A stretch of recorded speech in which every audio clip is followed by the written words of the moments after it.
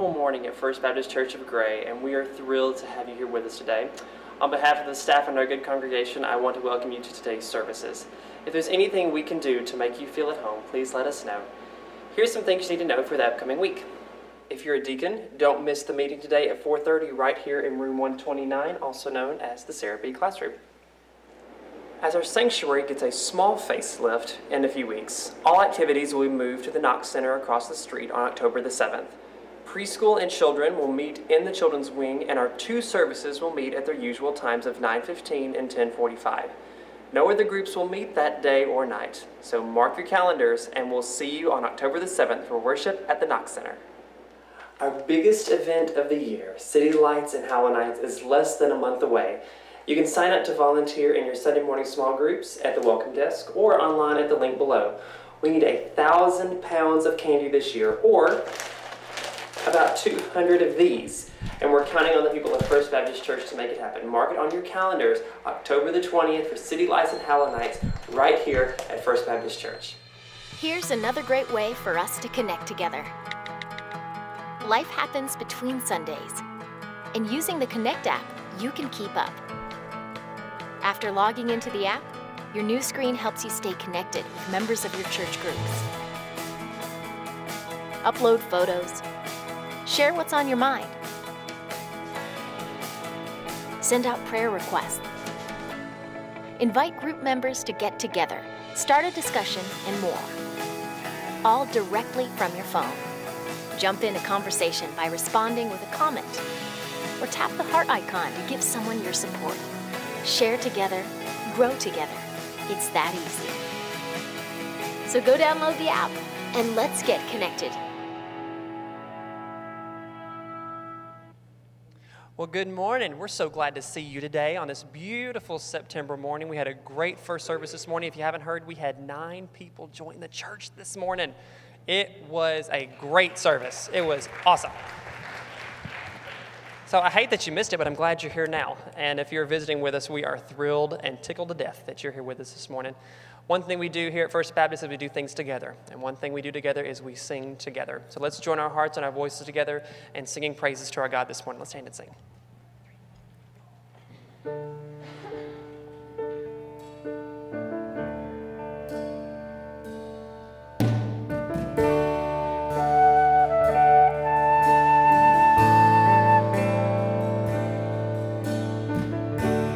Worthy is the Lamb who was slain. Holy, holy is He. Sing a new song to Him who sits on heaven's mercy seat.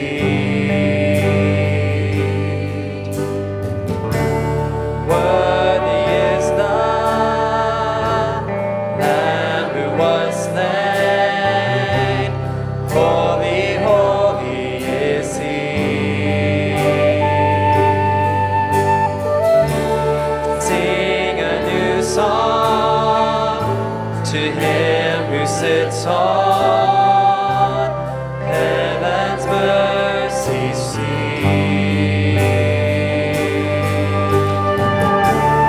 Holy, holy, holy is the Lord God Almighty, who was and is to come. With all creation I sing praise to the King of Kings. You are my everything, and I will adore you.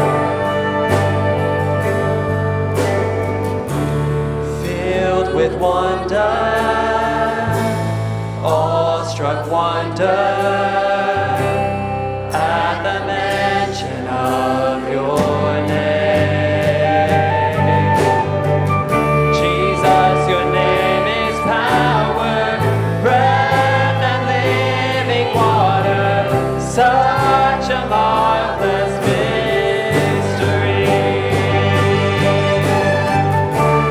Holy, holy, holy, it's the Lord God Almighty, who was and is to come.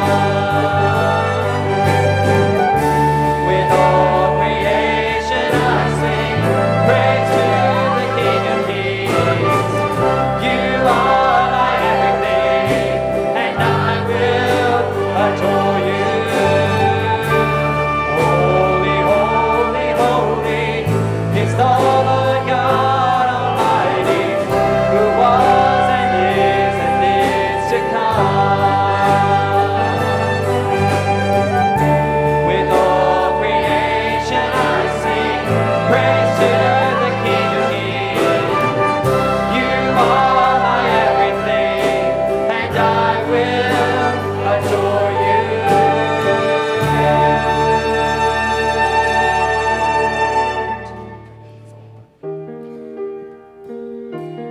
Let's continue singing the glories of our God. Sing together.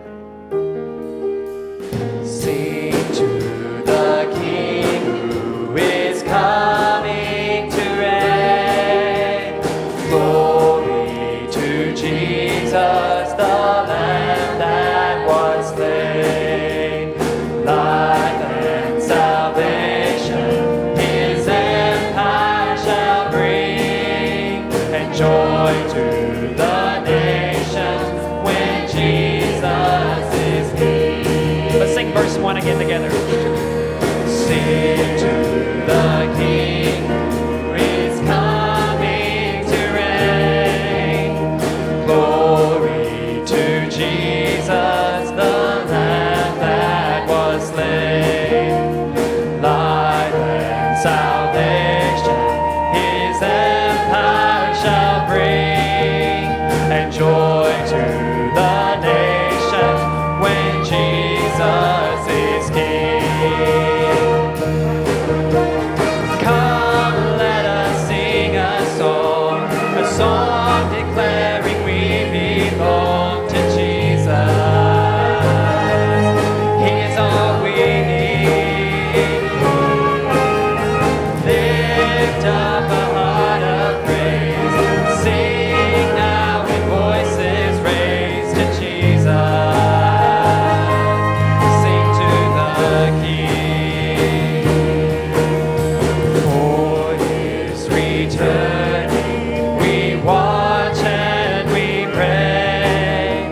We will be ready the dawn of that day.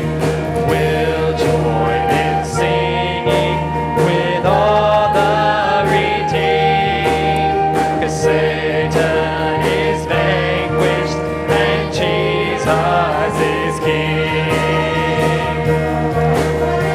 Come, let us sing a song declaring we belong to Jesus. He is all we need. Lift up a heart of praise and sing now with voices raised to Jesus. Sing to the King. Come, let us sing. Come, let us sing a song declaring we belong to Jesus. He is all we need. Lift up a heart of praise, sing now with voices raised to Jesus. Sing to the King. Sing to the King.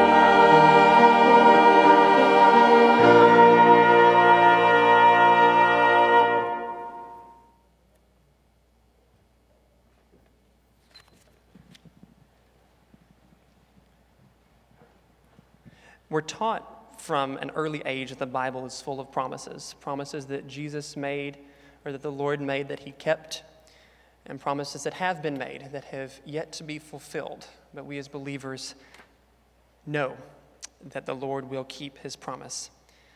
Over in 2 Thessalonians, we're reminded of a hard promise and a hard lead up to it, but the ending is so good. Listen carefully. Don't let anyone deceive you in any way, for that day will not come unless the apostasy comes first and the man of lawlessness is revealed, the man doomed to destruction. He opposes and exalts himself above every so-called God or object of worship, so that he sits in God's temple proclaiming that he himself is God. Don't you remember that when I was still with you, I used to tell you about this? And you know what currently restrains him, so that he will be revealed in his time. For the mystery of lawlessness is already at work, but the one now restraining will do so until he is out of the way, and then the lawless one will be revealed. The Lord Jesus will destroy him with the breath of his mouth, and will bring him to nothing at the appearance of his coming. The coming of the lawless one is based on Satan's working with all kinds of false miracles, signs, and wonders, and with every wicked deception among those who are perishing. They perish because they did not accept the love of the truth and so be saved. For this reason, God sends them a strong delusion so that they will believe the lie, so that they all will be condemned, those who did not believe the truth but delighted in unrighteousness. But we ought to thank God always for you, brothers and sisters loved by the Lord, because from the beginning God has chosen you for salvation through sanctification by the Spirit and through belief in the truth. He called you to this through our gospel, so that you might obtain the glory of our Lord Jesus Christ. So then, brothers and sisters, stand firm and hold to the traditions you were taught, whether by what we said or what we wrote. May our Lord Jesus Christ himself and God our Father, who has loved us and given us eternal encouragement and good hope by grace, encourage your hearts and strengthen you in every good work and word. The good promises that the Lord gives us don't always come immediately. They have some trial first. But as believers, we rest our hope in Jesus and him alone. He is steadfast. We see it all throughout Scripture. I hope you'll join us as we sing a great old hymn of the faith that reminds us of where our hope rests. Would you stand and sing with us?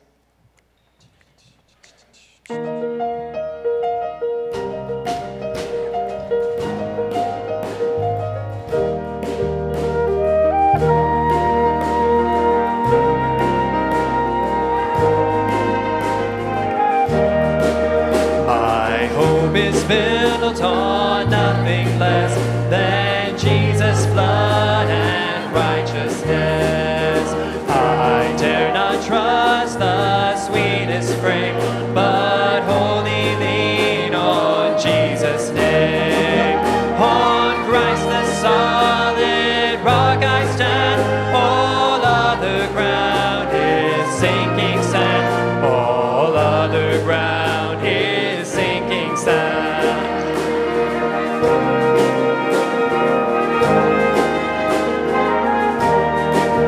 When darkness veils his lovely face, I rest on his unchanging grace. In every high and stormy gale, my anchor holds within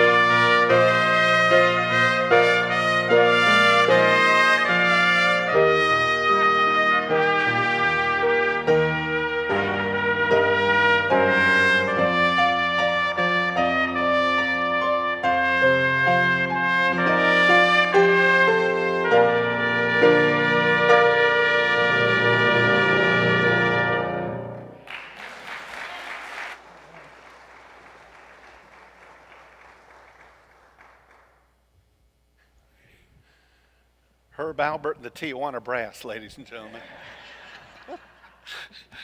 Y'all rocked it. Thank you very much. All right, you get all that, then you get me. Well, you know, can't have everything. See where we're at this morning. We are in the 6th chapter of the book of Genesis. And y'all can go ahead and get over there, get myself organized.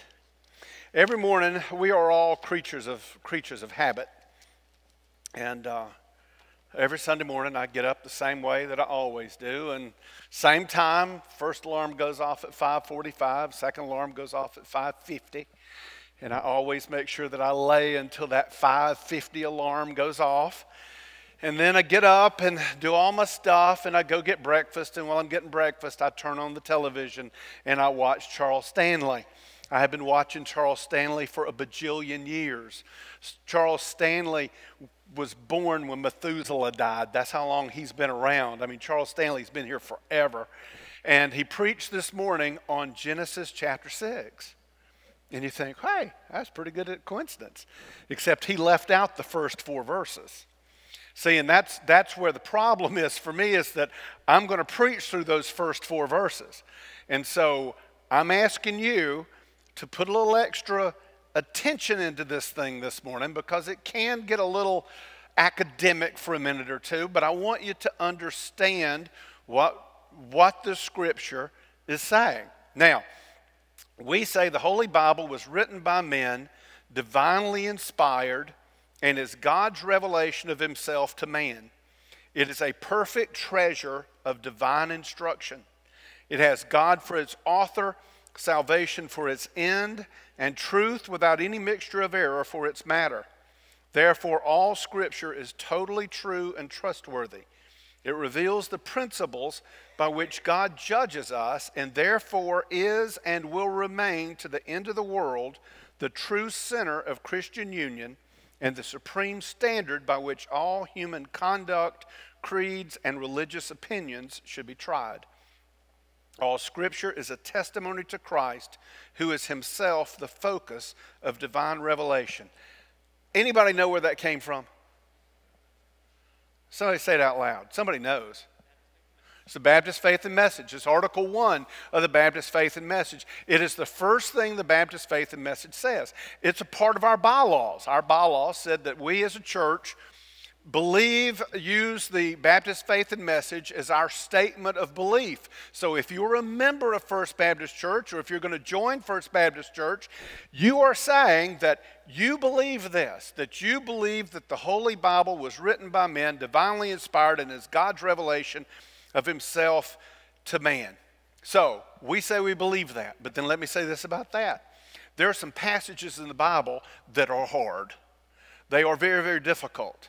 And some of them are difficult to explain and difficult to understand. And what we want to do is we want to skip those passages when we get to them. But we're living in a day and time that we don't get to do that quite like we used to could. Because see, when I was growing up, back a bajillion years ago, I was like half as old as Charles Stanley. When I was born back then, we were allowed to believe in mystery. You know, it was okay if your parents said, you know, you don't need to ask questions about that. We just have to believe these things, and off you go. But we don't live in that world anymore.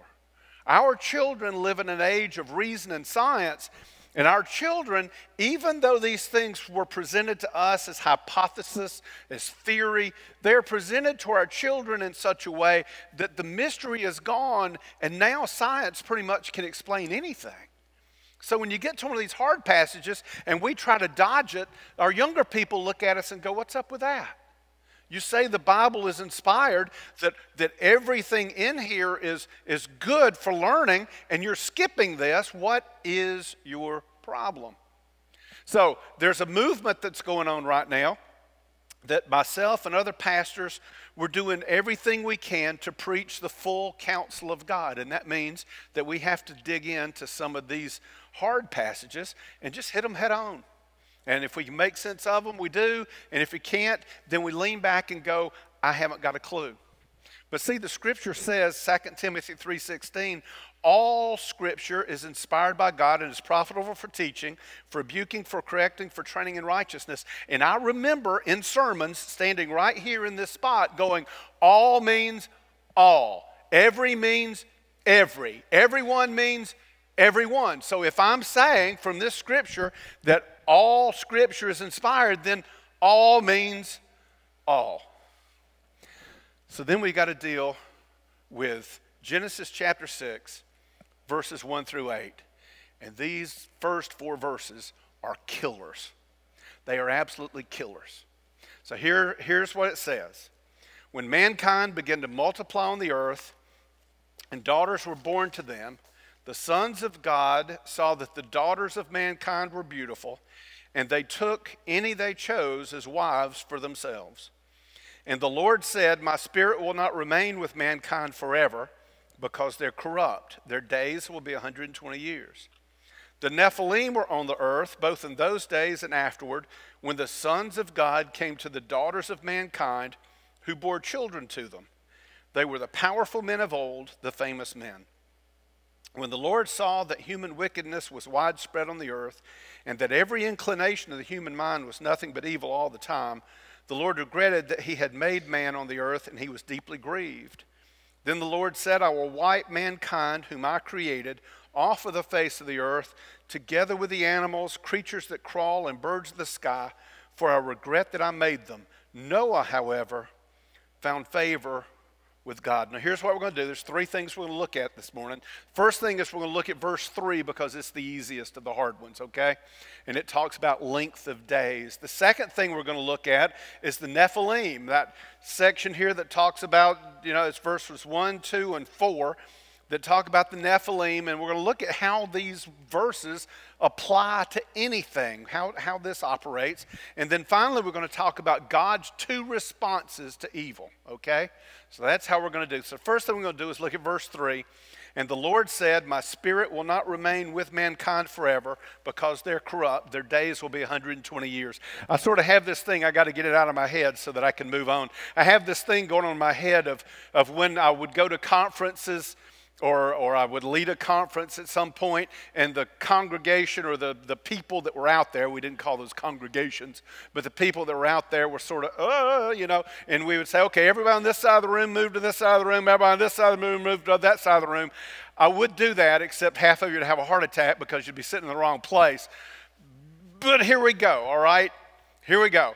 Verse 3 talks about length of days. God says in verse 3, my spirit will not remain with mankind forever, because they are corrupt. Their days will be 120 years. There are basically 2 schools of thought with that. The first school of thought is that God is limiting how old people can be. Y'all remember Methuselah? He lived to be how old? 969 years. Lamech, I feel sorry for Lamech, because when it talks about Lamech, he only lived to be 777 years. You can imagine that when he passed away, everybody said, oh, he was so young. Right? That's what we do now. Somebody in their 60s pass away. Oh, they were so young. I'm sorry. That's what we do. That's what they think about Lamech there. But God says that I'm going to limit their days to 120 years. The problem with that, saying that he's cutting the length of their lives, the problem with that is it sounds to me like he's saying that this is going to happen now, and it doesn't. See, Noah lives to be 950 years. And if you go to the 11th chapter of the book of Genesis, you'll find out there were a whole bunch of people that lived a whole long time. Now, their lives started getting shorter, but they didn't get shorter immediately. I don't think that's what this is talking about. I think this means something else altogether. I sat down and I started charting out when people were born and in relation to what and when and how long it took from the time God spoke to Noah until the time the flood came. And it turns out that that period of time is just about, by Randy's calculations, 120 years. And this is what I believe this scripture is saying. That God is saying, listen, these people are corrupt and they've got 120 years left. The clock is ticking. If you come on Wednesday nights to our Bible study and prayer meeting on Wednesday nights, we're going through the book of Revelation. And one of the things that I've learned in Revelations, It's one of those things, that you know, but then when you really get into study, you really understand, is God's big into stopping and starting. God is big in giving a specific time, that things don't go on forever. When you're going through a hard times don't last forever. When you're going through a good times don't last forever. There's a starting point and a stopping point, and I believe that's what's happening right here. Is the Lord says, here's the deal. Your wickedness that's going on, that you think you're just going to keep going on and on and on and on and on, 120 years from now, it's over. You watch. It's done. That's the easy one. Now we're going to talk about the Nephilim. Everything you've never wanted to know about the Nephilim. All right. That would be verses 1, 2, and 4. When mankind began to multiply on the earth and daughters were born, the sons of God saw that the daughters of mankind were beautiful, and they took any they chose as wives for themselves. The Nephilim were on the earth both in those days and afterward, when the sons of God came to the daughters of mankind, who bore children to them. They were the powerful men of old, the famous men. Now, Nephilim are only mentioned twice in the Bible. They're mentioned here, and then they're mentioned again over in Numbers chapter 13. In Numbers 13, the Hebrew children God's delivered them from are y'all with me? This is, if your eyes are open, we're good. All right. God's delivered them from Egypt. They've gone through the Red Sea. They've walked through the edge of the wilderness. They've gotten the 10 Commandments. They're at the Promised Land. They're at the Jordan River. Moses sends out 12 spies to go scope out the land. So these 12 spies go scope out the land. 2 of them come back. Many of you remember the story. 2 of them come back and they go, whoa, look where God's bringing us. This is dynamite. This place has got rivers of milk and honey growing in it. You should see the size of the grapes in this place. We're going to love this place. And the other 10 guys are going, you are crazy. The other 10 guys say, we even saw the Nephilim there. The descendants of Anak come from the Nephilim. To ourselves, we seemed like grasshoppers, and we must have seemed the same to them. So the Nephilim are very, very large people. Some of you guys my age remember Andre the Giant? Yeah? If you ever watched the Gutfeld show, do you ever see the guy named Tyrus? Yeah, Tyrus is a big old boy. Anna, my daughter, told me she was, one of the music things she did at the University of Michigan had her on the sidelines during a football game. And she texted me and she said, Daddy, you should see how big these guys are. Here's my daughter, she's 5'6", I think, 5'6", 5'7", somewhere in that neighborhood. And here are these football players that are gigantic guys. There was a guy yesterday that they were talking about. I think he was on Georgia, not Tennessee, because they're, but on Georgia. I didn't say anything the entire first service about Tennessee. Not a word. I was so good. He didn't wear orange today either, did you notice? Just saying. Anyway, where was I? They were talking about this guy. I think it was Georgia. It may have been another team, though. This guy was like 6'8", and was 340 pounds. Now, that's a boy. You know what I mean? That's a boy. I was at Navicent this week. I was at the hospital, at the medical center this week, and there were, when we got off the elevator, I got off with 2 other people. And these 2 other people were not from around here. You could tell real quick. Their accents were definitely African accents. They were very dark-skinned people. They didn't know where they were going. They had trouble with directions. You could tell that they had not been here long at all. But one of the most obvious things about these 2 people is he was about 5 feet tall if he was wearing platform shoes, and she was sneaking up on him. They were both very, very short and very, very tiny people. If he weighed 120 pounds, it was because he was carrying rocks in his pockets. I mean, he was a tiny little fella. And I thought, because I've been studying the scripture, I thought to myself, I wonder if they feel like they're grasshoppers among all of us people. Because, see, the only people that were their size in the whole hospital were children. all of the adults towered over the top of these two people. And see, that's when we're talking about giants here, we're not talking about Hagrid on Harry Potter. We don't really know what they look like other than the fact that they were bigger than everybody else. So the point of this is that size is a relative thing. Just because it says it's a giant doesn't mean that they're 25 feet tall. It just means that they are larger people. Now here's where the confusion in this story comes from. Y'all hang in there. I know this is academic. There's a point to the end of this, but I want you to hear so you can explain it to your kids one day. Yeah, because they're going to ask and you're going to go, talk to the preacher. The sons of God saw that the daughters of mankind were beautiful, and they took any they chose as wives for themselves. Who were the sons of God? And who were the daughters of mankind that got together and had this group of people called the Nephilim?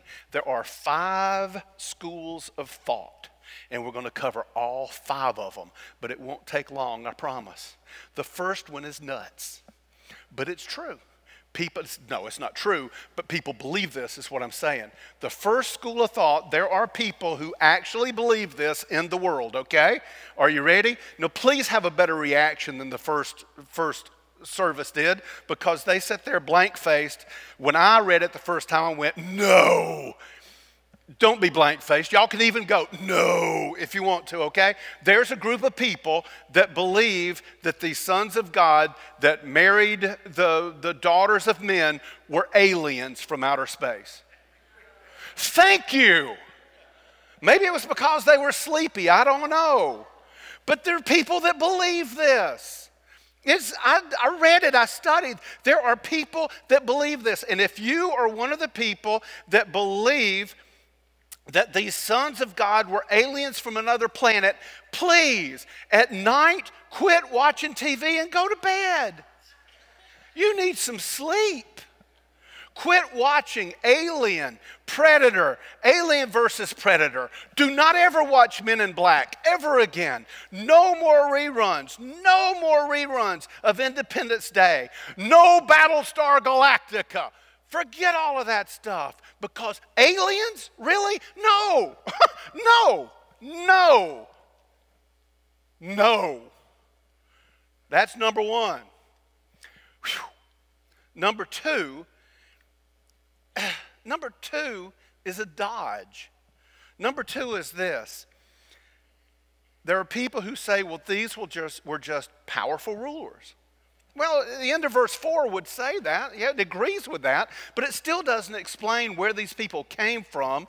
This sons of God, daughters of men, it doesn't help you understand that. So number two, throw it away. Number three, I throw it away too, because modern scholarship, there are some critical scholarship that says that the mythology of the Canaanite culture blended into the mythology of the Hebrew culture till you sort of got a syncretism, a mixing of the two, so that really what you've got here is some old Babylonian mythology that got sort of moved over into the Moses story, and that's just the way these mythologies work. No, on that one too. They base that on the similarities that they've discovered between the Hebrew stories and some of the other stories. And when I was a kid, I was a nerd then. I've never changed. I've been a nerd all my life. I read little pieces of the Bhagavad Gita. I read little pieces of the other one that's name won't come to me right, Epic of Gilgamesh. I've read several pieces of several stuff, and you can see some of what's in the Bible in those things too, and you go, well, maybe they all got mailed in. Here's what I believe. Now, here's what I believe, and I'm pretty confident in this. Romans 1:19 says, since what can be known about God is evident among them because God has shown it to them, for his invisible attributes, that is his eternal power and divine nature, have been clearly seen since the creation of the world, being understood through what he has made.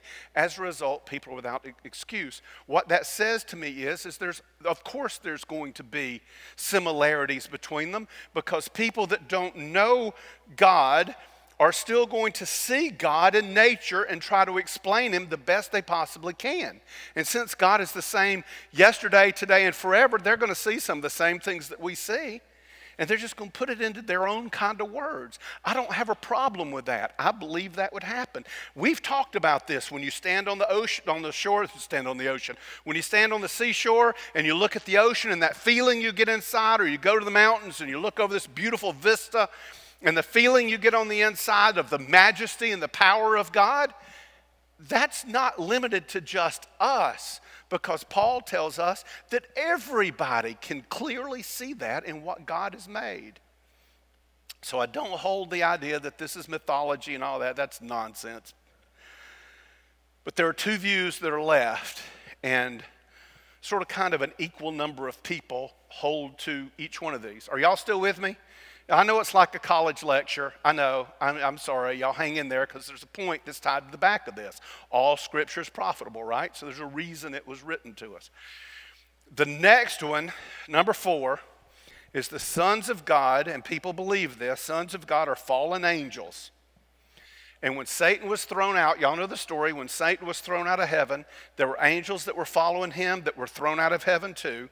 And that these angels took on human form, exceeded the boundaries, listen to that word, those words, exceeded the boundaries of where they were supposed to live. They took earthly women as their wives, and they had these offspring who were giants, who were bigger than other people. They acquired the name of the Nephilim, which means giant, but it also means bully, tyrant, followers, rebels, and apostates. A lot of people believe that. They base it off of Job chapter 1, verse 6, which talks about the sons of God standing before God, and in that context, it was angels. But I don't agree with that, and here's my reason, is that the New Testament is commentary on the Old Testament. In the book of Galatians, chapter 3, verse 25 and 6, Paul says, but since that faith has come, we're no longer under a guardian, for through faith you are all sons of God. So we're sons of God. So here's what I believe. Option number 5, equal number of people believe this as believes the other one. This is where I fall out. The sons of God are from the lineage of Cain. Remember we talked about the lineage of Cain? They had nothing to do with God. They were going to be gods unto themselves, and they were of the lineage of God, and the daughters of mankind came from Seth. Remember we said that Seth was the lineage when we read Jesus' lineage, that Jesus is born out of the lineage of Seth. Remember we talked about all that? Now, this is sexist. I know this is sexist, okay? So take it to the bank, post it on Facebook, talk bad about me. I don't care, but I have noticed something about some women, not all, but some women. Y'all have a penchant for going after bad boys. And you've had daughters that you've sat at home and you've gone, why are you dating him? Don't you know he doesn't treat you right? He doesn't do this, he doesn't do that. He's never going to be good for you. Hadn't you? Some of you have? Of course you have. I've noticed that. Because see, I'm a nice guy. And I would watch these girls go to these bad guys that would treat them wrong and do all this stuff. And I'm sitting on the sidelines going, but I'd be nice to you. And I would love you and take care of you and be loyal to you. And you know he's a jerk, and he's always going to be a jerk, and there's no way you can fix him from being a jerk. Honey, there it is. There it is. Okay. I see it in this scripture. I see that that some of the daughters of mankind went with the sons of God, which were the Cain folks. And together they formed a group of people. What do we say about Cain's descendants? They were very industrious. They learned how to make tools. We talked about they were the ones that invented musical instruments. You remember all that? These people were bound and determined to prove that they did not need God, that they were going to live on their own. that they could do what they wanted to do. They were proving that God was not necessary. Now, that's more than you ever wanted to know about this. I will pass out a test in a few minutes. We'll see how closely you paid attention, and we'll try to burn in the knowledge, okay? What's the point? What's the point of knowing this? The point is this: when we read through this and we see that God put a limit on the number of days, and we see that God set up where this group of people should not have anything to do with that group of people, He put boundaries around things. What the Scripture is trying to tell us is that God created a place and a way of life that if humanity would follow that way of life and stay within those boundaries, then we would have a situation where we could love God and love each other, and we would live in peace and happiness and contentment. That God designed life a specific way, and He put boundaries around that. And humanity chose to exceed God's boundaries in every way they could.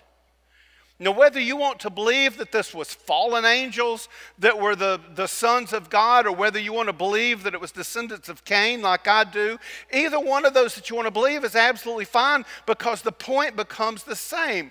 God placed boundaries in life that if you live inside those boundaries, then life goes pretty good. The problem is that we don't want to live in the boundaries. The more I study in Genesis, the more I understand that I have never preached sin with the power that it needs to be preached. Because I've told you last week, the word for sin is armatia. It means missing the mark. And we've always preached that I missed the mark. I was shooting at the target, but I missed the mark. And that's not correct. We missed the mark because I wasn't shooting at the target. I was shooting at something else. I didn't want the target. I wanted something else around the target. In my quiet time this week, all of this has me thinking, and I'm praying, and I'm talking to God, and I'm talking to Him about things in my past, and this thought comes into my head in the middle of all of this that said, none of that satisfied you, did it?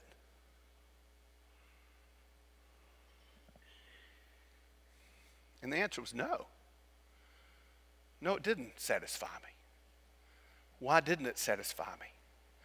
Because God has built life with boundaries that we're supposed to live in, and when we choose to live outside those boundaries, then there's not blessing out there. There's not peace out there. There's not contentment out there. It's interesting to me to see how the definition of sin keeps revolving around the word rebellion.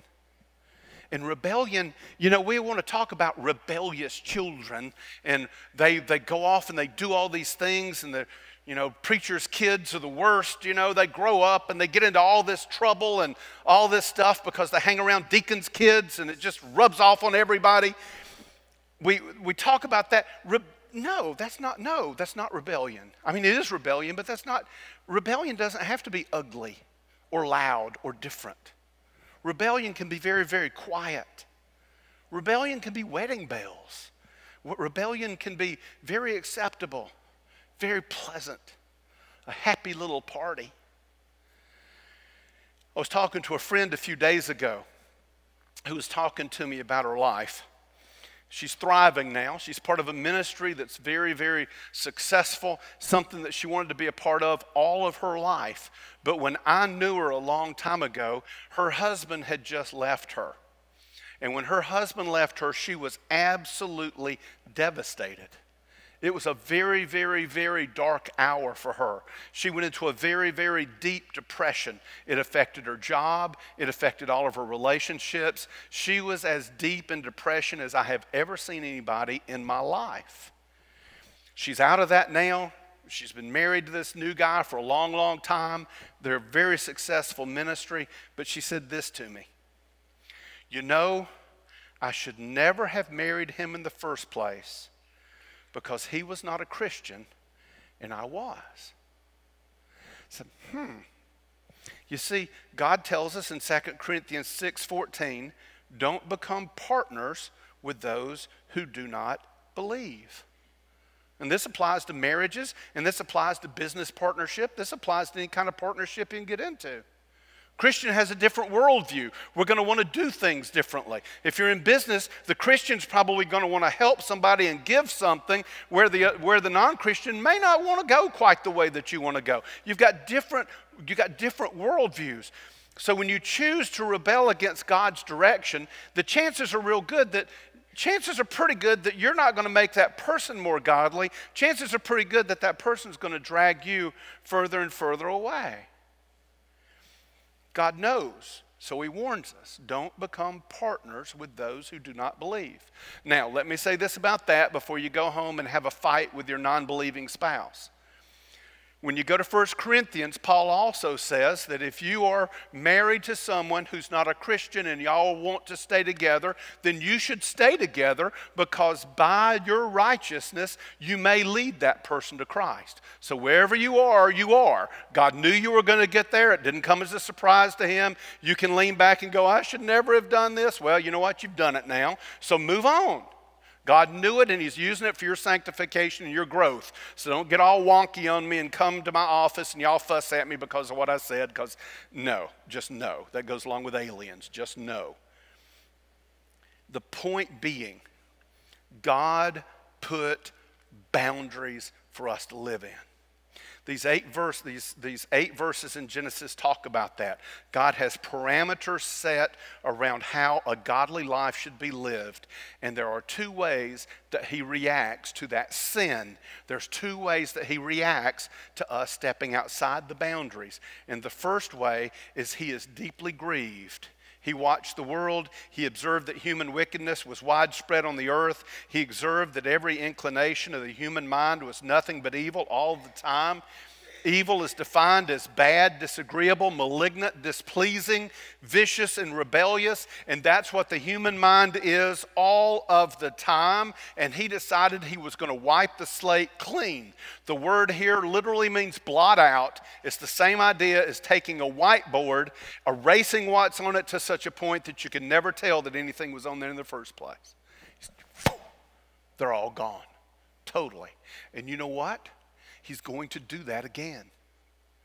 He's going to do that again.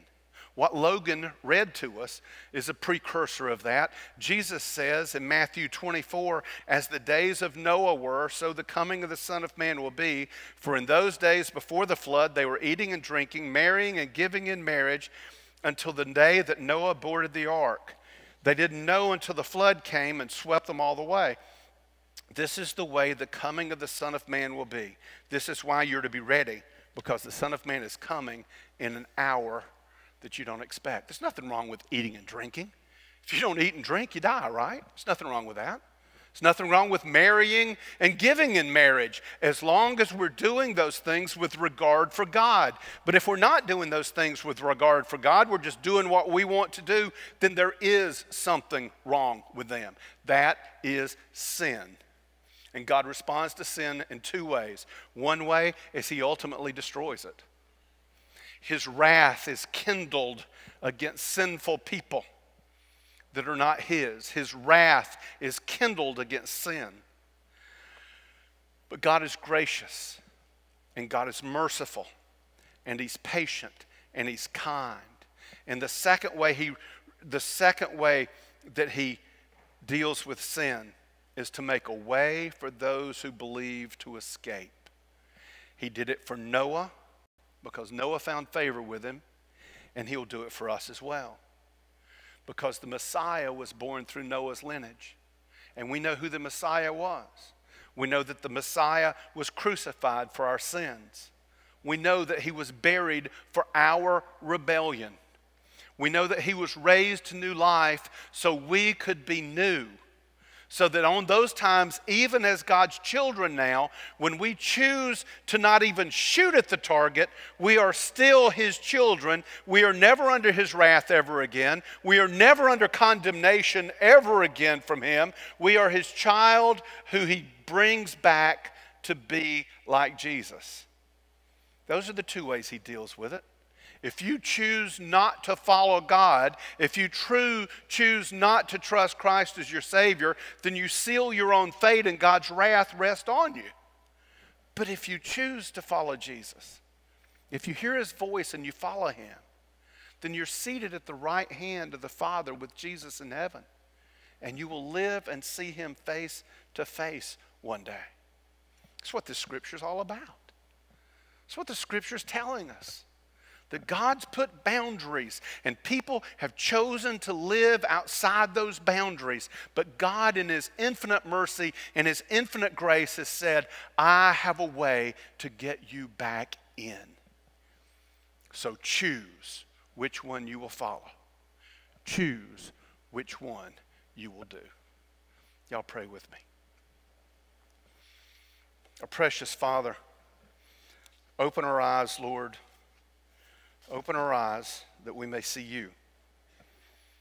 Open our ears, Lord, that we might hear your truth. Open our eyes, Lord, so that we might see the holy design of your creation. And open our ears that we might hear the call of your Spirit as you call to us to salvation. Father, we know ourselves. Lord, you know that we love you, and at the same time we're just like Paul. The very things we do that we want to do, we do not do, and the very things that we don't want to do are the very things that we choose to do.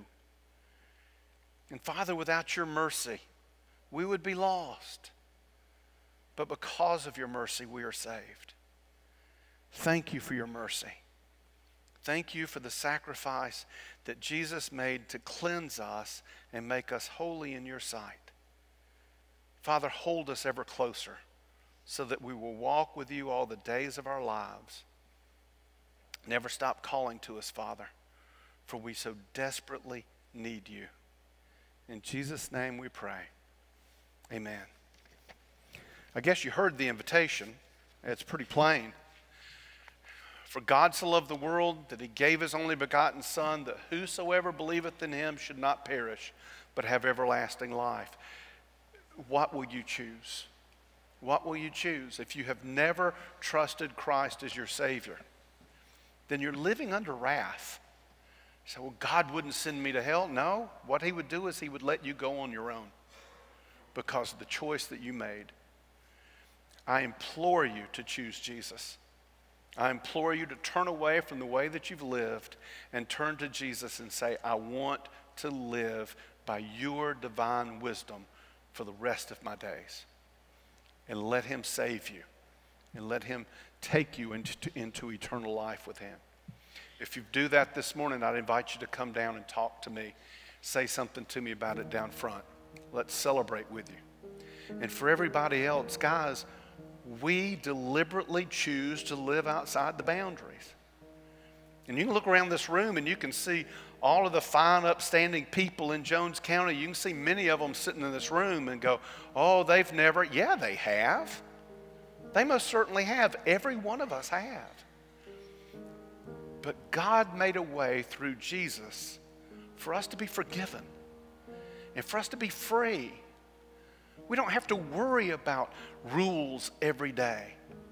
Sure, we want to be like Jesus as much as we can, but sometimes we're just twits, all on our own, without any help.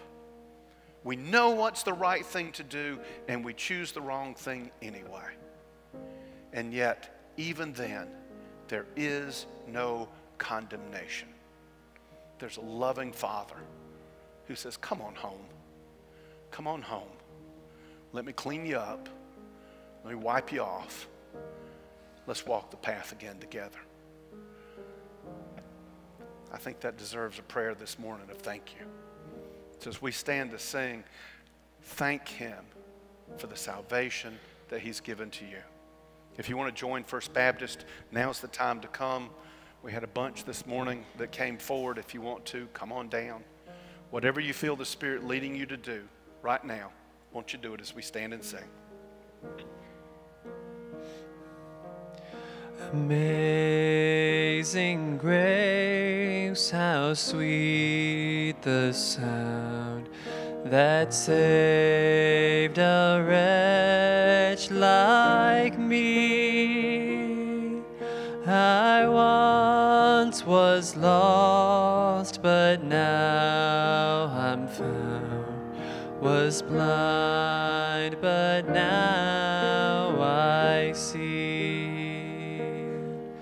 'Twas grace that taught my heart to fear, and grace my fears relieved.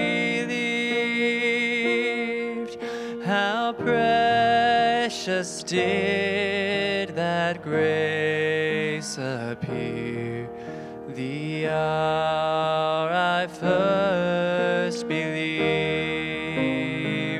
My chains are gone, I've been set free. My God, my Savior has ransomed me. And like a flood, His mercy reigns, unending love, amazing grace.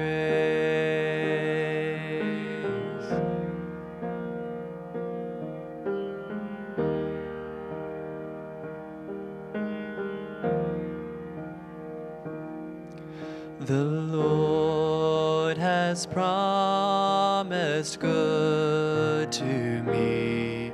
His word my hope secures.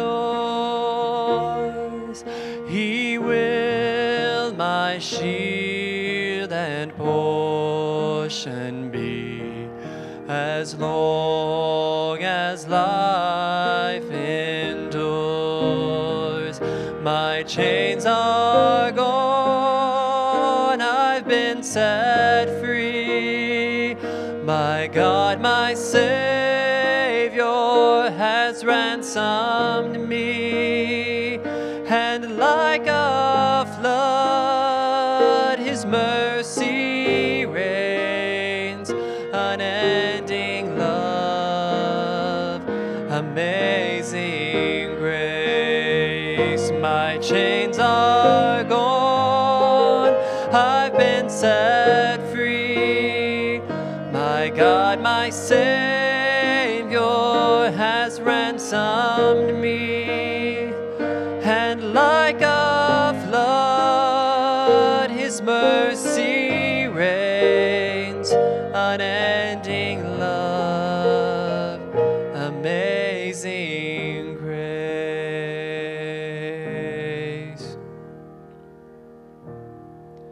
The earth shall soon dissolve like snow, the sun forbear to shine,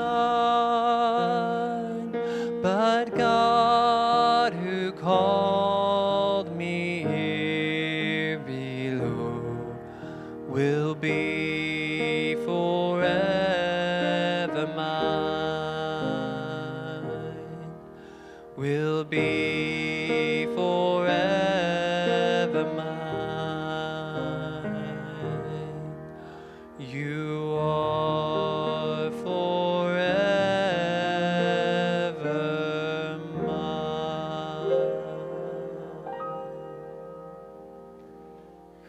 All right, just a couple of things I want to cover with you real quick before we go on and read these names out. So when you see these people, if you know them, you'll say something to them and welcome them into the fellowship. Many of them have been coming for a while, but here you go. And I want you to think about the song we just sang, that my chains are gone, I've been set free. Y'all, that's the point. That's the point. Our chains are gone. We wrap a lot of chains around ourselves, and I'd like for you to go home and think about that this week.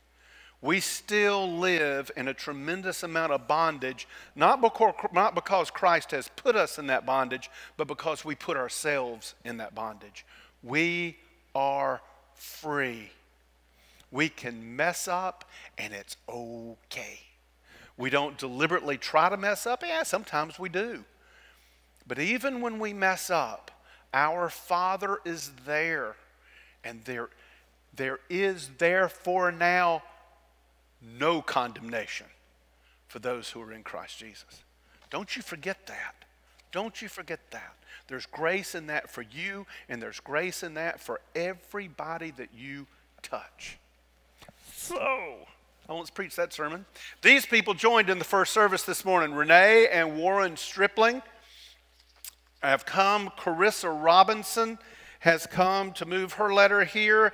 Her daughter, Elizabeth Rose, came by, wants to be baptized. She's trusted Jesus as her Savior.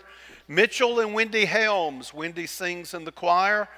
Mitchell and Wendy have joined. They come from the Methodist Church, but they were both baptized as Baptists a long time ago, so we hadn't got to do any redunking. They're good. Levi and Rachel Wood have a young daughter, Evelyn, who's downstairs, and we're in the first service. I said that already. They're moving their letter from a sister church over in Milledgeville. And this one this morning was a little different because, see, y'all listen to me. Y'all listen to me and y'all take this serious. Some of you do, because I know some of you have been doing this for years and years and years. We sat down in our staff meeting one day, and we wrote up a list of people that we wanted to see saved, and we started praying for those people. This morning, the fourth one of 4 came. The other 3 had already been saved, and God sealed the deal today. Tucker Mix came forward this morning, trusting Jesus as his Savior, and we're going to baptize Tucker. Let me tell you something.